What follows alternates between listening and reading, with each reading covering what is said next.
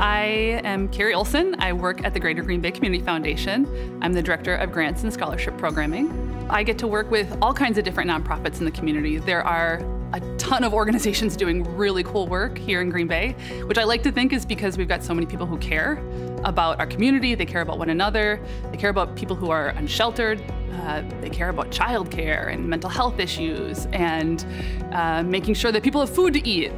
I mean, I get to work with every single nonprofit here in the community. So my career started out in the Peace Corps. I served in the Peace Corps in Honduras for 2 years, and my job was to learn about what the community wanted to do, what things they needed, and help them to achieve those goals. Growing up, my family really cared about giving back. That was a big part of how I grew up, and so it just felt natural. It felt natural to join the Peace Corps and to serve, and then to realize that I could come home to Green Bay and serve my own community too.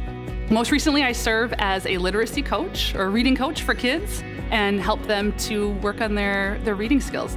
Our community is really struggling with literacy rates.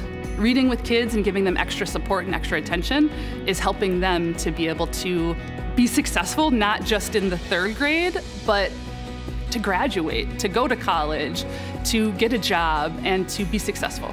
One of the awesome jobs I've gotten to have was working at NWTC with international students who are coming to the United States to study and learn about life here. And so a lot of those were young professionals just getting started in their careers. So I always challenge those students to get involved, make friends, learn about the United States, and share their culture too.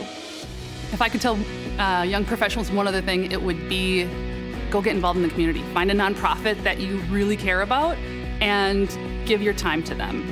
Volunteer, join a board, help out because we need you.